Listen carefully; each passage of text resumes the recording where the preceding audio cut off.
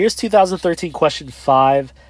This is an area and volume problem, non-calculator, okay? So here they explicitly gave us F and G.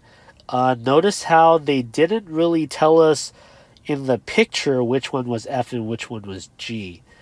But if you guys had to guess, which one would it be, right? So I know that F is something like an upwards parabola, so it definitely has to be this one right here, f of x. So that means that this cosine function, it does look like cosine as well, has to be g of x, okay? So here we go. Find the area of R, so pretty much the area between the two curves.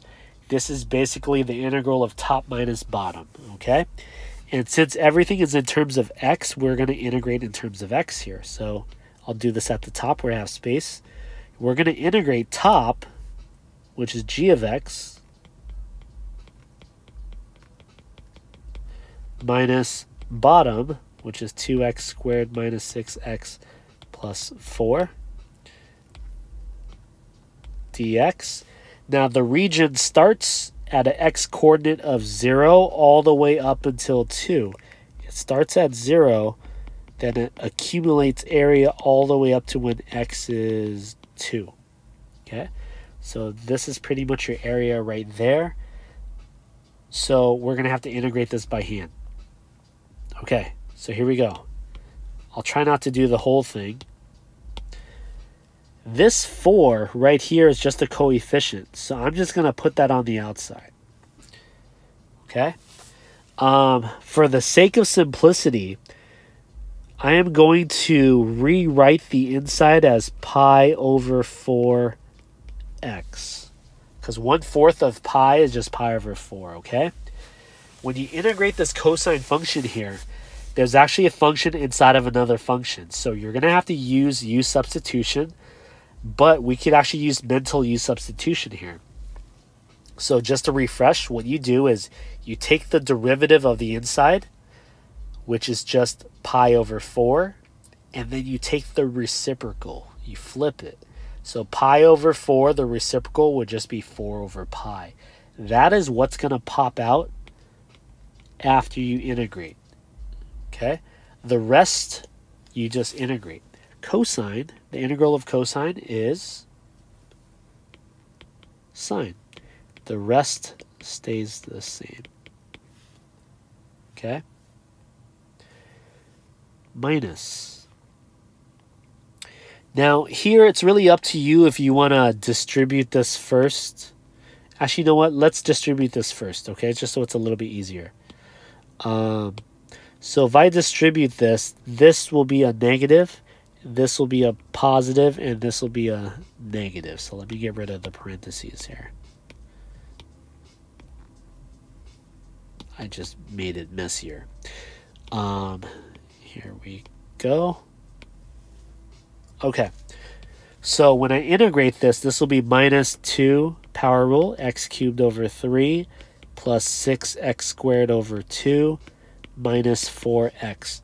And this is all from 0 to 2. Really messy, but what you want to do here is plug in your upper minus your lower. I'll model the first part for you guys.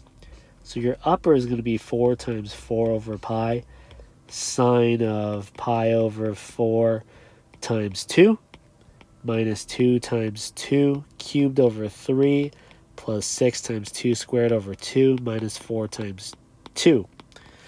I plugged in my upper, and now I want to plug in my lower, which is pretty much where x is replaced by 0, but I won't do that.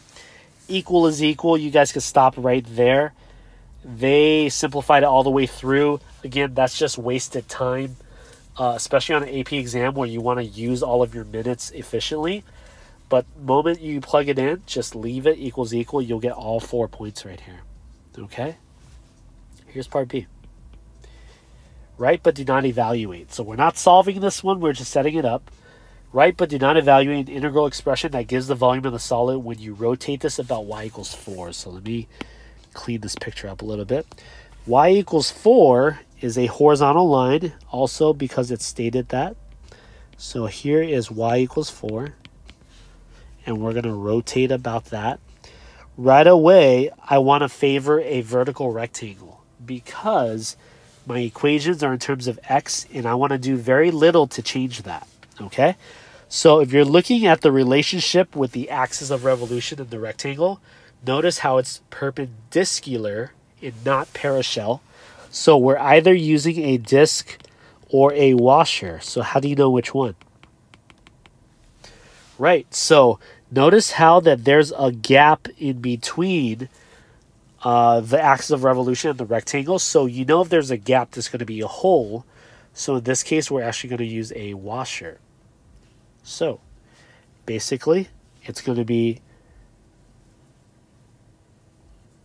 pi integral of the outside squared minus the inside squared dx. Okay, in this case, we're going from 0 to 2.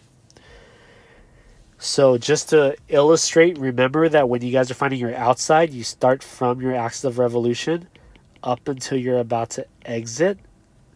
That is your outside. And right where you're about to enter is your inside. Okay? To find the outside function, I know that this guy in green is your f of x. And I know that from the x-axis all the way up to the axis of revolution, that is a distance of 4. So to get that orange dotted line, it would just be 4 minus f of x. Same fashion here, to find the inside, it would just be 4 minus g of x. So here's your outside, 4 minus f of x, 4 minus g of x. Don't forget the squares. A lot of people tend to forget that, okay? Now, it says write but do not evaluate. You could pretty much stop here.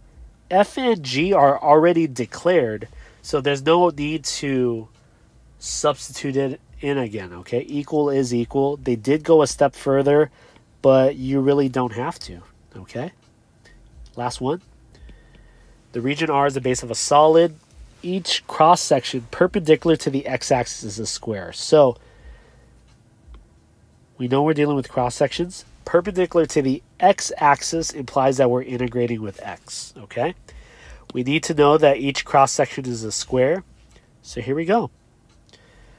We know that one sliver is going to represent a square. That top minus bottom distance will give us the length of one side of the square, okay? So what you guys are looking at is you're going to integrate from 0 to 2, because that's where the region starts and stops. It's going to be side squared, because this is the area of a square. Now, the length of a side is going to be determined by top minus bottom. In this case, it's going to be g of x minus f of x. And you can write it explicitly, but why would you want to? This is so much easier, right? And that's it, right? But do not evaluate. That's exactly what we have here. You could leave it just like this. Equal is equal. There's no need to do that unless you really wanted to, okay? There you have it.